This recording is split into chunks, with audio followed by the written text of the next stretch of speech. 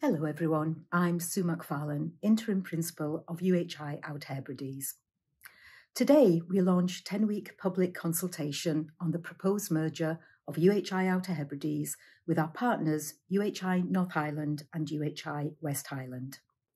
This is your opportunity to have your say and help shape this exciting strategic development, which we believe will be transformational for our rural and island communities, creating an anchor institution of scale and impact within UHI, supporting 9,000 students and 600 staff across 19 campuses and learning centres in the Highlands, Skye and the Western Isles. We have a real opportunity to create a resilient, sustainable organisation with the talent, expertise and resources to thrive, not just survive. By coming together, we will enhance the student experience and provide more flexible learning opportunities to people living in our rural and island locations.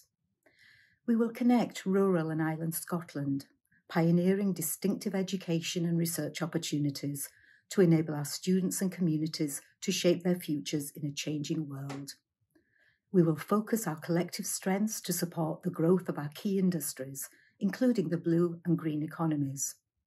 And we will protect local jobs and ensure a more financially resilient future for our organisation. Your views are important to us. We want to hear what you think. Your comments will be taken on board and will help us shape the final business case for merger, which will be considered by our Board of Management later this year.